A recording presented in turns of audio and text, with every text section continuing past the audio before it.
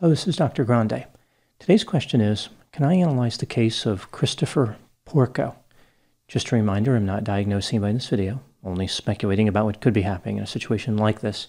If you enjoyed this video, please like it, subscribe to my channel, and consider supporting me on Patreon. I will put the link to Patreon in the description for this video.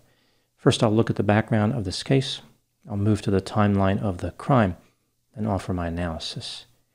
In 2004, Peter and Joan Porco lived in Del Mar, New York, which is about 15 minutes west of Albany. The couple had been married since 1974. 52-year-old Peter worked as an attorney and his 54-year-old wife as a speech therapist. The couple had two sons, 23-year-old Jonathan, who served in the Navy, and 21-year-old Christopher, who was a college student at the University of Rochester. People who knew the family thought of them as typical. They seemed happy and normal, but not everything was going well. Peter and Joan had concerns about Christopher's behavior. A few examples: Christopher had stolen 2 laptops from his parents in November of 2002 by staging a burglary.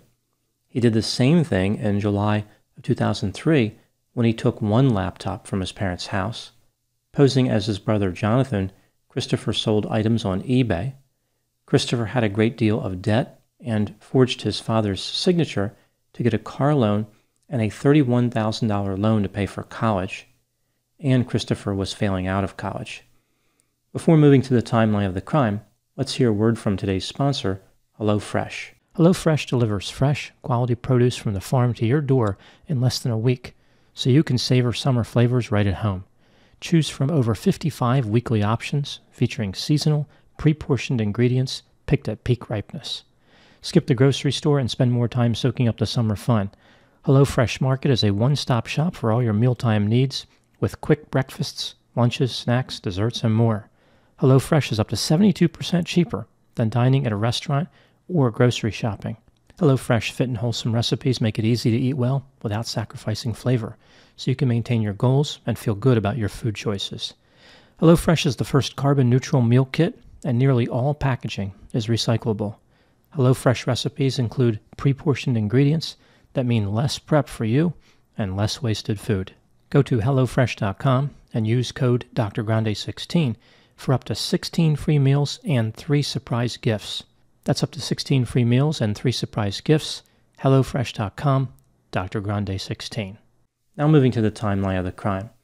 At about 10:30 p.m. on November 14, 2004, Christopher climbed in his yellow Jeep Wrangler and departed from the University of Rochester campus. He drove about 3.5 hours to his parents' house, arriving just after 2 a.m., now on November 15. He parked his Jeep in the driveway. Christopher used a key that was hidden in a flower pot to gain entry into the house. At 2:14 a.m., he used a master code to disable the alarm. Later, he smashed the keypad, but this did not destroy evidence that the master code had been used. Christopher made his way to the garage and retrieved an axe. He entered the master bedroom where his parents were sleeping. Using the axe, Christopher attacked Peter by striking him in the head and chest multiple times. He then attacked Joan using this same method. He placed the axe at the foot of the bed and left the bedroom. At 4:54 a.m., Christopher cut the phone lines in the backyard. He then drove back to Rochester, arriving just after 8:30 a.m. What Christopher did not know was that both his father and mother were still alive. Not long after Christopher left, Peter climbed out of bed and walked into the bathroom. He then walked downstairs and entered the kitchen. He walked around aimlessly there for a few minutes. It appears as though he tried to empty the dishwasher and may have been preparing his lunch for the day. It's almost like he was engaging in his regular morning routine. At one point, Peter opened the front door. Eventually, Peter collapsed at the bottom of the stairs and died. When he failed to show up for work, a court officer was sent to his house. The officer called 911 after discovering Peter's body. When the police arrived at the house, they found that Peter was dead, but that Joan was alive in her bed. She was severely injured and could not talk. At this point, the police had already developed this theory that someone close to Peter and Joan had attacked them. There was no forced entry into the house, and nothing was stolen. A police officer asked Joan if a family member did this to her. She nodded yes. He asked her if Jonathan was responsible. She shook her head no. He then asked her if Christopher was the attacker. Joan nodded yes. Joan was taken to the hospital. She survived, but sustained many permanent injuries like losing an eye and part of her skull, as well as having severe disfigurement to her face. She could not remember who attacked her, and she did not remember implicating her son to the police on the morning after the attack. The police interviewed Christopher for 6 hours at the police station. He denied being involved in the attack. He said that he was in a dormitory lounge all night at the University of Rochester, which is about 231 miles away. This didn't make the police any less suspicious. Christopher's alibi did not check out. Surveillance video captured his vehicle both leaving and returning to the university campus. And, of course, his mother had initially indicated he was the killer. Almost a year later, on November 4, 2005, Christopher was arrested and charged with murder and attempted murder. Christopher's trial started on June 27, 2006. The jury started deliberating on August 10 and returned their verdict in less than 6 hours. They found Christopher guilty of second-degree murder and of second-degree attempted murder. Members of the jury would later say that the timeline was convincing and Christopher's alibi was not. They said the fact that Joan initially implicated Christopher did not play a role in their verdict. They completely disregarded that event, believing that Joan did not know what she was doing. In December, Christopher was sentenced to 50 years to life in prison. He is eligible for parole in December of 2052, when he would be around 79 years old. Christopher appealed his case a few times, but was not successful. A made-for-TV movie came out in 2013 on Lifetime, titled Romeo Killer, The Chris Porco Story. Christopher filed a lawsuit to stop the movie from being released. He wanted to have editorial control over the movie. He had an initial victory in his lawsuit. Apparently, the judge wanted to get in on the homicide action by murdering the First Amendment, but on appeal, Christopher lost, as he should have in the first place. Now moving to my analysis. Was Christopher Porco actually guilty of murder? Many people, including his mother and a number of his friends, believe that he is innocent. Let's take a look at the evidence both for and against the idea that Christopher is guilty, starting with the inculpatory factors. Christopher's mother initially indicated to the police that he was responsible. He routinely lied to his friends at college. Christopher had stolen items from his parents and sold them on eBay. He forged his father's signature to get money. He lied to his parents, telling them that the university was paying for his tuition because a professor had lost one of his final exams. Christopher forged transcripts from a community college to be admitted to the University of Rochester. Not long before the murder, Peter was quite upset with Christopher because of his deceptive behavior. Christopher's alibi did not make sense or check out. He said that he moved his vehicle off campus, wandered around for a bit, then went to a dormitory lounge to go to sleep. Why didn't he go to his room to sleep? No one saw Christopher on the campus. None of his friends remember him being in the dormitory lounge on the night of November 14 and 15. There was a great deal of evidence suggesting that Christopher had driven his yellow Jeep from Rochester to Del Mar and back to Rochester. Video showed his Jeep leaving campus at 10:30 p.m. 6 minutes later, it's captured heading east. At 10:45 p.m., he picked up a toll ticket for the New York Thruway. A toll collector testified that he may have seen the Jeep at 1:51 a.m.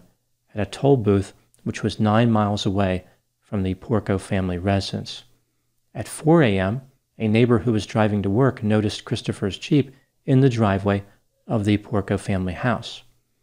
At 5:12 a.m., his Jeep entered the New York Thruway, heading back toward Rochester, and at 8:30 a.m., video captured the Jeep headed toward the college. None of the video captured the license plate, but decals and a mud stain matching his vehicle were visible. Christopher knew the master code for the alarm, where the house key was hidden, and was aware of the axe in the garage. Whoever entered the house was intent on killing Peter and Joan. Drawers were pulled out as if somebody was looking for something, but nothing was stolen, as if the assailant was trying to make it look like the intent was burglary. Now moving to the exculpatory factors. Christopher's mother said she did not remember what happened. She was positive that Christopher was innocent. She testified on his behalf during the trial. Joan was severely injured in the attack, and any gesture she made to the police could not be considered reliable. No physical evidence tied Christopher to the crime scene. There was no blood, no DNA, and no fingerprints anywhere in the house or in Christopher's vehicle. How could he attack two people with an axe and not get any blood on himself or in his Jeep?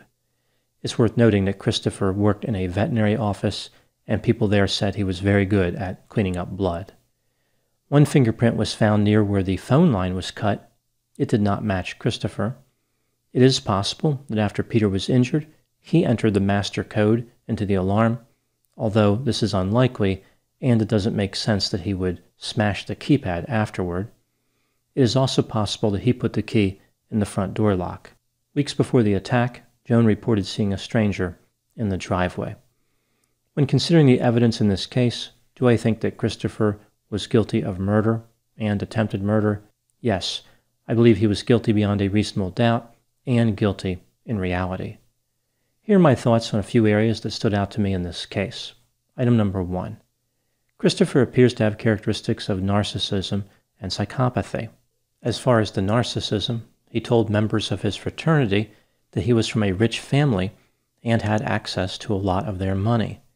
He said that his grandmother was a wealthy landowner in Connecticut, his parents owned a lodge in Vermont, and they had a house in Aruba. None of those statements were true. Christopher used to show off his supposed wealth by paying for parties at the fraternity, but of course he was in a great deal of debt. As far as the psychopathy, prior to being killed, Peter told a coworker that his son was a sociopath. Christopher was willing to attack his parents simply to cover his lies.